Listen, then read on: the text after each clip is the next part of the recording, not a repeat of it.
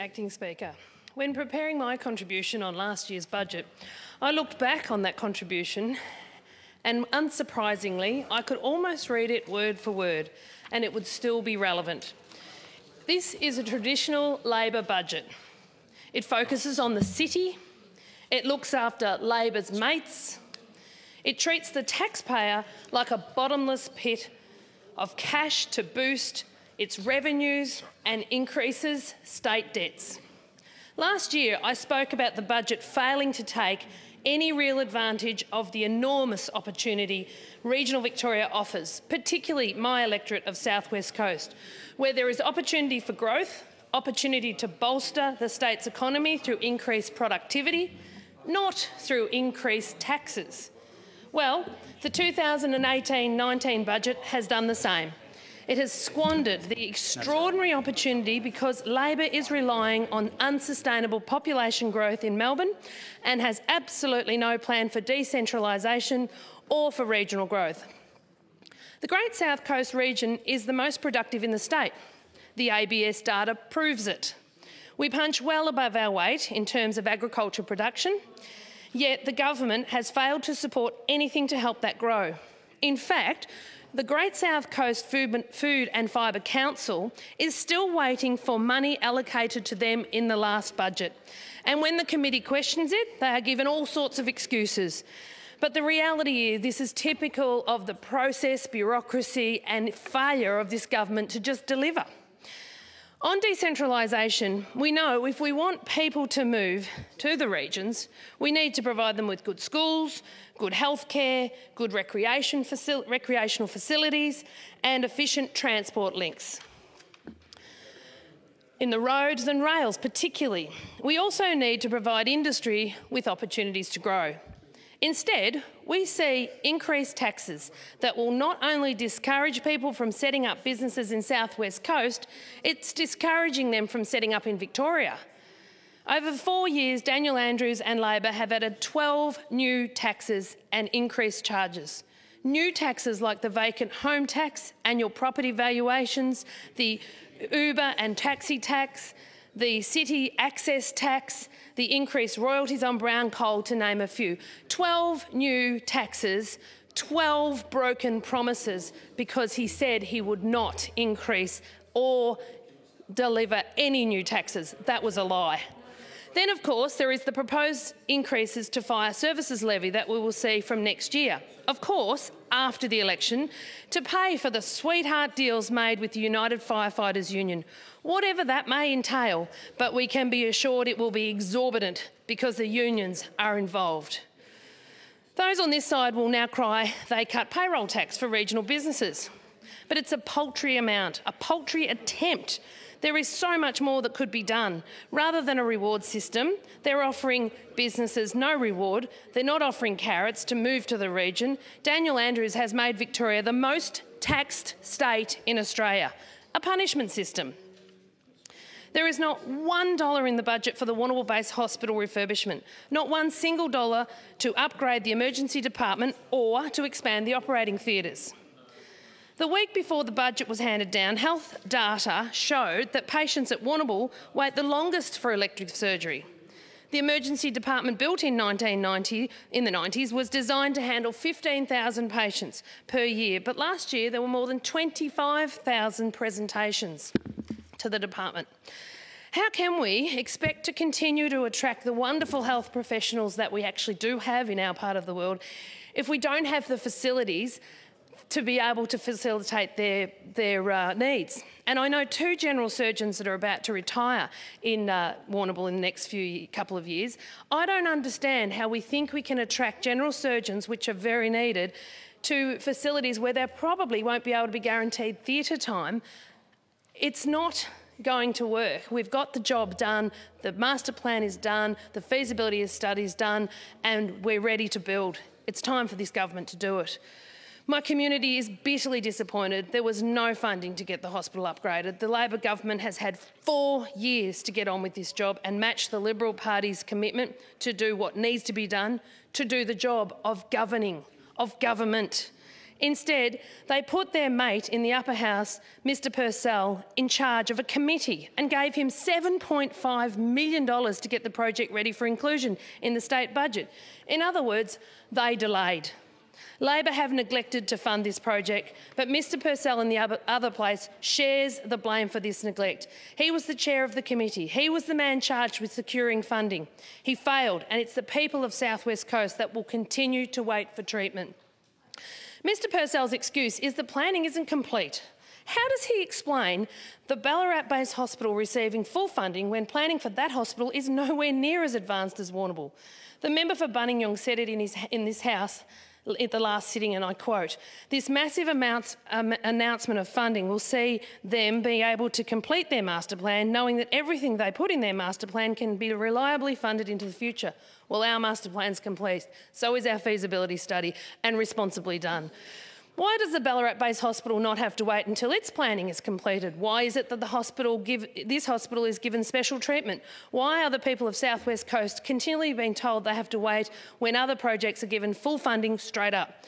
James Purcell, Daniel Andrews and the newly minted Labor candidate for South West Coast, Kylie Gaston, must answer these questions. In an email to me the day prior to the budget being delivered, Mr Purcell said that the cost of this project was likely to blow out by $50 million. So once again, we see a key project that this government is running blowing out. But it still remains unclear if we will get anything extra for that $50 million, or will it be like the level crossing removals or the Metro Tunnel project? Extra cost, but the same number of crossings removed and the same length of tunnel.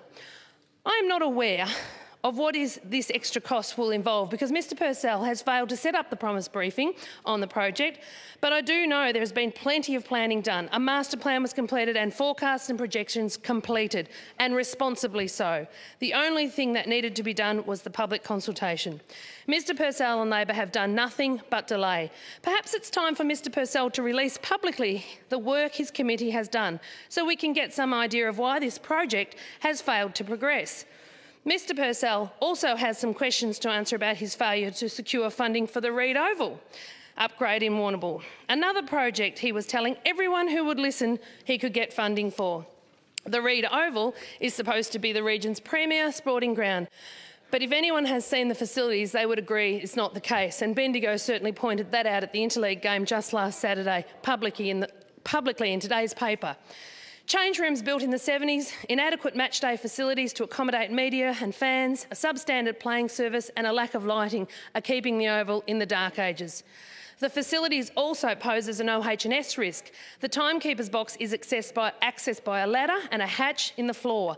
If someone was to have a medical episode up there, it would be near impossible for medical professionals to remove the person safely and in a quick fashion. The Liberals Nationals got the project started, funding a new scoreboard and female change room and upgrades to the netball courts. It's unfortunate though, Labor and James Purcell have not continued it. But then again, it's not hard to see why this oval and the lighting upgrade at Hanlon Park in Portland were forgotten. I mean, they are not AFL owned. They do not get handouts. What an absolute insult for our local clubs in my electorate, which mostly run on volunteer labour, volunteers that we're celebrating this week who do an enormous amount of work right across the electorate in all areas, and volunteers who run our sporting clubs, but they raise their funds through fundraising, and they are told but they can apply for a loan that bears interest to upgrade their facilities, whilst at the same time the AFL, a non-tax-paying organisation, gets a handout to upgrade its own facilities and a sweetheart deal to build a new headquarters. How anyone on that side of this House thinks it's okay is beyond me. You really have forgotten the little guys. As someone commented on my social media pages, if you don't invest in the grassroots, there will be no one to play in the flash big stadiums in the future. I do note, however, that there are some unspecified buckets of cash in the budget for projects just like this, obviously put aside to tie these important projects to an election. And I have no doubt now a Labor candidate has finally been announced in South West Coast. There will be a lot of ministers flying in to make these pledges. But the damage is done. Mr Purcell has been very active telling people he will get them funding in the budget. The community is now bitterly disappointed and seeing straight through Labor's games. The people of South West Coast will not be hoodwinked. They know they are being dudded. If these promises do not come at an election, how can the people of South West Coast believe they will be delivered? James Purcell, with help from his mates on that side of the House, has been running around over the past 4 years saying, I'll get you this and I'll get you that. But nothing's happened. You haven't delivered, so what will make it any different after the election? You just keep moving the goalpost further out of reach. On education funding, I see the Warrnambool Special Development School was included. Work is already underway on this project because my community and I shamed the government into action. I was proud to stand with the member of Kew in December last year to announce that if a Liberal government is elected, the school would be immediately funded. Obviously not wanting to look foolish, Labor fast-tracked the money almost instantly.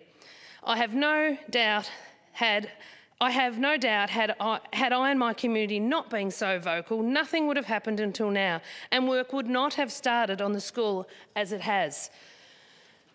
There was some more money for schools maintenance in this year's budget, which I'm sure the principals are happy with. I'm disappointed to hear, though, that the schools in my electorate who received money in last year's budget are still working through the process. They're being told to put larger than normal contingencies in their budgets because of the price of tenders. This may explain why the remaining expenditure for the Special Development School is around $4 million left over. Why can't that $4 million be used for an undercover outdoor area or playground that weren't included in the plans? Very important for children with special needs and often compromised chests that in our weather in the winter, they're very, very important for. Rather than just accepting cost blowouts, Labor should be demanding this money be spent wisely and effectively, not just accepting exorbitant pricing and telling the schools to make do. Last year, one of the schools was given $2.6 million for improvements. They wanted to, or they need to, replace the wooden windows to aluminium. They also need to be able to modernise the school. They also need to get the asbestos removed. They're being told, don't expect the windows to be able to be done. It's not going to be able to be done. And they're saying, can we at least be able to open a window of one classroom? That's disgusting. But as the process goes on, they've had to alter their expectations. There was so little to deal with the recycling crisis in this budget, which is actually gripping the state, and other than giving handouts to the council, which actually does nothing to address the problem in the long term. It's a band-aid solution. I would have loved to have seen money for the industry to develop a waste energy plant in our region, or grants for local companies to improve their equipment and processes so waste can be value-added and used here rather than being sent overseas. Councils are increasing the cost of their collection services, pushing up household bills and the cost of living because this government and its inaction on this critical issue. The Minister for Energy has handed out some cash and washed her hands of the problem. She'll blame councils, she'll blame the collection companies, she'll blame anyone. But the fact is, her government has washed its hands and the cost of living is growing and it's their fault. There was no money for the Lookout Drug and Alcohol Residential Rehab Centre, a much-needed service to fill a gaping hole in the service delivery in the southwest. This is a project I'm deeply passionate about and will continue to advocate strongly on. It's too important to ignore, and I know the Minister for Mental Health recognises that, so I will continue talking to him until that money's announced. Now, roads, because they are a key issue for my electorate. Granted, the government is spending money, but when you break down the package, you see the amount actually being spent on roads is a paltry 1.4% increase on last year, hardly enough to cover CPI and the increase of costs of material. A good chunk of the package is being spent on setting up a new bureaucracy, which will apparently bring more effective repairs to regional roads and rural roads. We've seen this government and the fat cat. We've seen this government is the fat cat's friend. So it's my fear this body will just become another level of bureaucracy, swallowing up money for road repairs to cover wages. There is around $200 million to continue the rollout of wire rope barriers. This is money that needs to be spent actually fixing the roads first. Why rope people in when you haven't even got a decent road to drive on? It's dangerous. Nothing wrong with the concept, but fix the road first and don't rope us in. I also want some assurances these repairs will last longer than a few weeks. That there will be checks and balances put in place and some sort of plan. That is one of the biggest failings of road repairs, and it's time that the Minister and the government realise that.